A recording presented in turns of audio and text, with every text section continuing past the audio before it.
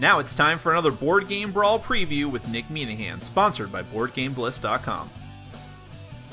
Hey peeps, today we're going to take a look at BetaBotz from the company Zagar Games. It is currently seeking funding on Kickstarter. You can actually follow the link in the top corner of your screen as well as down in the description section underneath this video if you want to find out more information about BetaBotz than I can possibly tell you here. The campaign is ongoing right now. So, what is BetaBotz? It is a competitive game for 3 to 6 players. It's a bidding game where you are trying to build up a robot. First you have to acquire a robot, then you have to actually give it component upgrades, you have temporary boosts that you can give it as well, all in service of sending it on missions in order to get the most bits, which are sort of the currency of this game, but also, which you use for bidding, but also the victory points of the game. So that is your ultimate goal, is to have a huge pile of those at the end. Let me go ahead and give you a brief look at how the game is played with a prototype version of the game. You'll know that right away when you see it, so please just keep that in mind. You can go to the official Kickstarter project page to get a better idea of what the final version will look like, but then we're going to come back. I'll give you my final thoughts.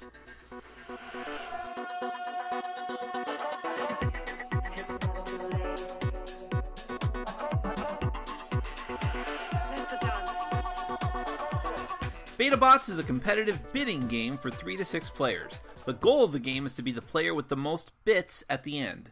The game ends when the players have gone through 10 missions and given out the special rewards.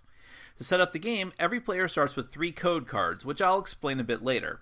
40 bits, which are represented here in the prototype by different denominations of poker chips, a bidding marker, and a mat in their color. Someone, either randomly or by age, will get the starter chip, here in the prototype indicated by the dealer chip. This chip will rotate to the next player clockwise after every bid in the game. Code cards and component cards are just shuffled up, but you need to set up the mission card deck. Depending on the number of players, you take a certain number of Tier 1, Tier 2, and Tier 3 cards, shuffle them separately, then stack them so that the ones are on top. BetaBotz is played out in phases. In the very first round, and only in the first round, there's a special Phase 0, where players will bid for the robot that they will use for the duration of the game. Robots have 4 stats: agility, firepower, structure, and processor.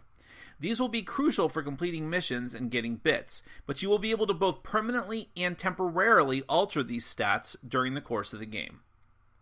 A number of robot cards equal to the number of players are laid out, and players place bids in order starting with whoever has the starter chip. Place your colored bidding marker on top of your bits to indicate that it's your bid. Every robot has a minimum bid, but there is no maximum bid. If someone outbids you, you take your bits back, and when your turn comes back around, you must either outbid that person or you simply bid on another robot.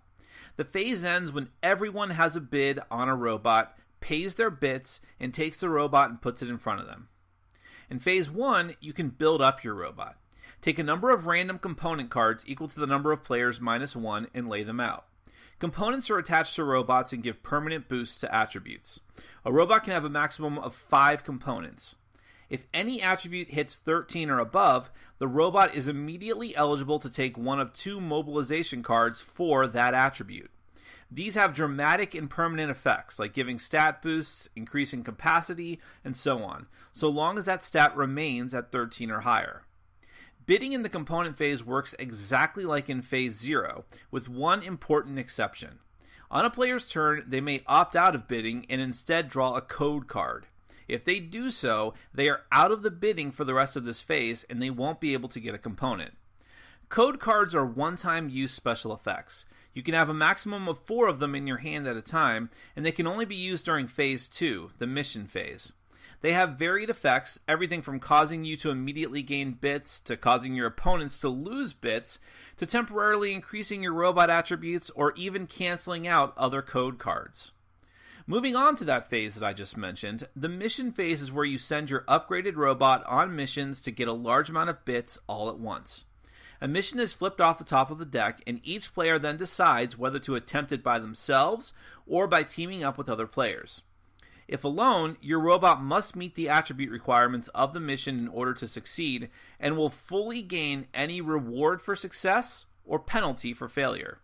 If 2 or more players team up, they get to add all of their attributes together to meet the mission requirements, but they will also have to split the rewards while taking penalties individually. Once the mission is resolved, you start back to Phase 1 and repeat the entire thing until the entire mission deck runs out. Before adding up your bits at the end, special rewards are given out in the form of more bits for the player who has the single highest attribute, the most gold-colored component cards, and the most colored code cards in hand. Whoever has the most bits after all of this is the winner of the game. That's BetaBotz. Now on to my final thoughts.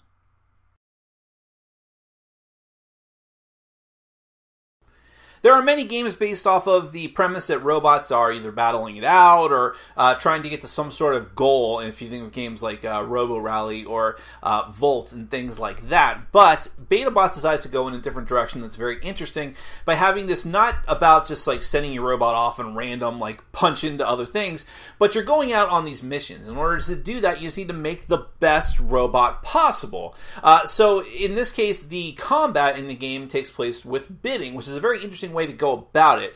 So the game still feels thematic because you are upgrading your robot, you're putting different components on them, you're putting in new code and programs via the code cards in order to temporarily boost them up and to sort of improve your strategic options. But at the same time, what it leads to is just you trying to send that robot out on missions to do the best that you possibly can, and in this case, getting as many bits as you possibly can. And you need to be very careful with those bits because you have to spend them during the course of the game to actually, make your robot better, or else you won't do very well during some of the later missions, which are incredibly important to win if you want to win the game. But at the same time, there are your victory points. So this is like what I call the 5 tribes conundrum, which is the best example I can think of, even though these games are nothing alike. But you are using your victory points during the course of the game, essentially, to get yourself ahead. So how much is too much? I mean, what are you willing to sacrifice in order to get the best robot in the beginning, but then to have the best components later on? And what are you willing to sacrifice as far as not getting components in order to get code cards, which, while temporary, might be better for as a strategic move for that particular round. So while the game is very simple to teach, as you can probably tell from that short overview, but and also very simple to get into, a very easy learning curve, at the same time, there is strategy here because you have decisions, which is the most important thing in the game. You have many decisions during the course of the game, as a matter of fact, but I believe without it feeling too overwhelming. So, I think this game is going to appeal to people who like the idea of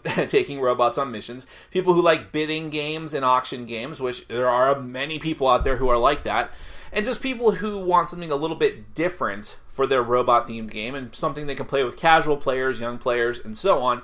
If you fall into any of those categories, definitely go to the Kickstarter page, because you don't have to take my word for it. You don't have to take the word of any of the information that I have here. You can find out even more information there, lots of oodles of information there, and find out for yourself. There will be a link up in the top corner of your screen, as well as down in the description section underneath the video. Those links will take you to the page. Find out more, and hopefully you'll consider backing the project. That is BetaBotz from Zagar Games.